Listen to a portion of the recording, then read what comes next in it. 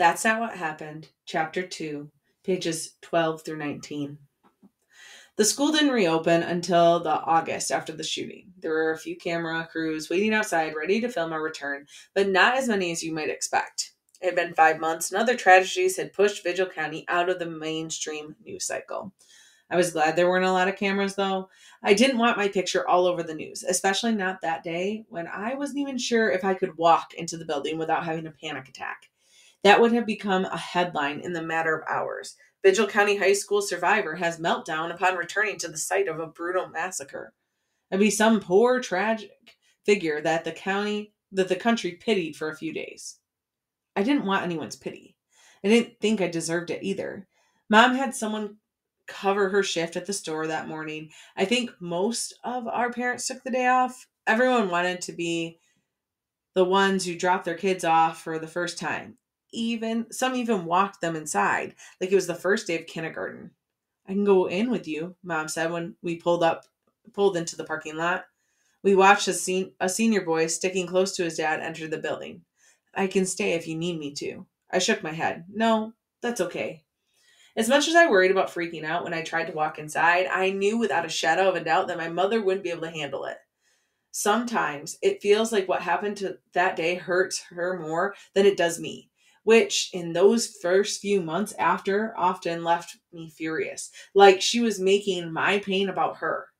I knew that wasn't her intention. I knew that I was being too hard on her, but there were moments when I wanted to scream at her, to tell her she didn't have the right to cry or to panic or to have nightmares because she hadn't been there. Are you sure? She asked. And I could already hear the quiver in her voice. Lee, you don't have to go if you don't want to. I told you we can look into homeschooling or find somewhere else. Mom, I'm sure she was trying to help, but I found these feeble offers more frustrating than anything. She worked far too many hours to even consider homeschooling me. And unless we moved, which we definitely could not afford to do, there were no other options. VCHS was the only high school in the county. And anyway, it wasn't as if changing schools would fix anything. The shooting was going to haunt me no matter where I went. I'm just worried. You got so upset when we did the walkthrough with the detectives. If you don't want to go back in there, I'm going to be late. I grabbed my backpack and climbed out of the car, slamming the door before she could say anything else. The sound made me flinch, and I felt a pang of guilt. I'd been slamming doors a lot that summer. But as bad as I felt, I knew I wouldn't apologize. I kept my eyes trained straight ahead, away from the media parked on the school's front lawn. All of my focus was on the door, the same one I'd burst out of 5 months earlier, smeared with my friend's blood. I swallowed hard as I followed a group of upperclassmen inside. This may sound absurd, but part of me expected the place to look different somehow, like we'd walk in and see signs of the shooting everywhere. But it wasn't like that. Everything in the front hall, the cafeteria, it looked exactly the same as it had the previous semester, before it all happened. It was clean and decorated with Vigil County colors, green and gold, and everyone was running to their friends, hugging and laughing like any normal first day of a new school year. You'd think that'd make it easier, but it just felt wrong. I'd been back in here once before that day. Some of the witnesses had come in over the summer to help the detectives map out exactly what had happened, but the school had been quiet then, nearly empty, and it had been possible to pretend, at least for a few minutes, that I was somewhere else. But it felt too normal. I found myself scanning the crowd for Sarah as if I'd expected to see her waiting for me, the way she had been every other morning I'd walked into the school. Her bright purple backpack slung over one shoulder, a Pop-Tart in hand. She'd always have an extra one for me because she knew I'd skipped breakfast in favor of sleeping in. Of course, Sarah and her backpack and her Pop-Tarts weren't there, so I just stood in the middle of the cafeteria with no idea what to do or where to go. And that's when I saw the plaque, a large, shiny black square hung up on the pillar in the center of the room. It was the only real physical change to this part of the school, and I almost hadn't noticed it. I took a few steps forward. I looked up at it and wishing I had the strength not to. The plaque was engraved with their names, all 9 victims, listed in alphabetical order. I took them in one at a time, even though I already knew them by heart. Kevin Brantley, Brianna Duvall, Jared Grayson, Rosie Martinez, Sarah McCall, Richard McMullen, Thomas Nolan, Aidan Stroud, Essie Taylor.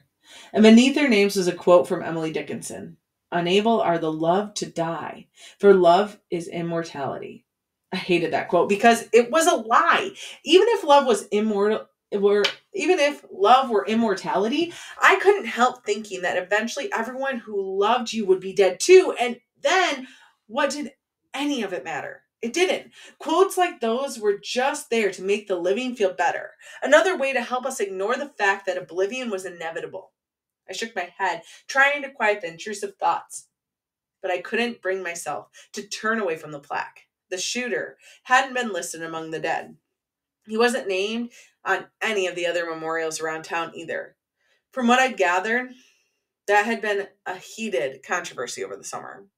There were people who had suggested including him. He was just a kid, after all, 16, a junior. In some ways, they argued he was a victim too, a victim of bullying, of his own brain, of a gun-obsessed society, as if any of that mattered. This was one thing that wasn't about him or why he did it. This was about everyone else and the damage he had done. Several of the parents had objected, and I was glad. I didn't want his name up there. I didn't want it anywhere near Sarah's. Lee, a voice said behind me. I looked over my shoulder and found Miles dressed in his usual black t-shirt and worn-out jeans. For a second, we just stared at each other. Despite everything that had happened over the summer, it felt odd to talk to him on school grounds. It was the sign I'd been waiting for. The one that proved just how different things were now. After a second, he shrugged and I gestured for him to follow and gestured for me to follow him.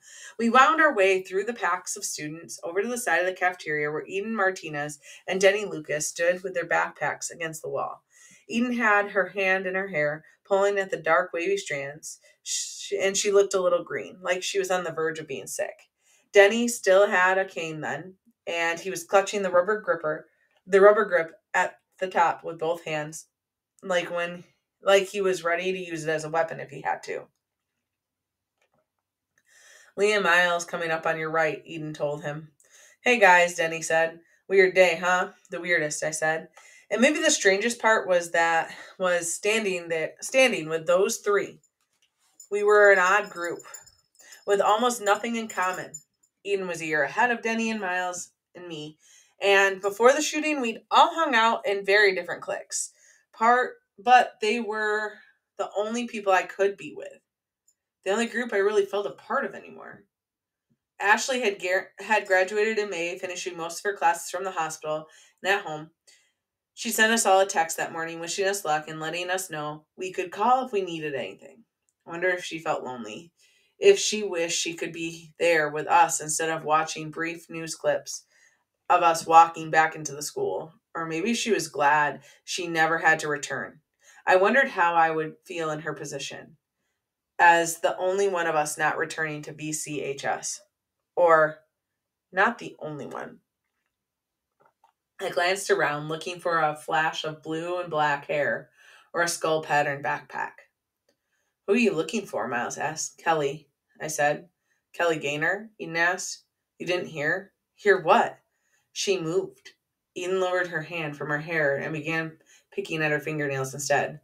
Her whole family did. My abuela saw them packing up a van a few days ago, and now there's a for sale sign in front of their house. What? The word came out as a cough. My throat felt tight all of a sudden, the way it does after I've been stung by a bee, before Mom gets out the EpiPen. I tried to breathe through it, but overhead, the bell rang sharp and loud, startling all four of us, which didn't help. As swarms of students flooded past us, heading to their classrooms, I reached out and grabbed hold of Eden's arm. She jerked back at first, curling in on herself. Then we both mouthed quick apologies. None of us liked to be touched without warning, even by our friends. It was worse back then. Any sudden movement felt like a threat. We all had to learn how to be careful with one another. When the ringing had died down, I managed to squeeze out a few words. Kelly is gone? Kelly is? She's gone. Later, in an assembly, our principal didn't talk about the new zero tolerance policy for violence or the various civil suits being filed against the school. Instead, he focused on the one positive thing he could find. He told us that, to the school board's surprise, every student who had been in the freshman, sophomore, and junior class the previous year had returned to VCHS, and our incoming freshman class was the largest in the school's history. We'd all come back to our school, he said.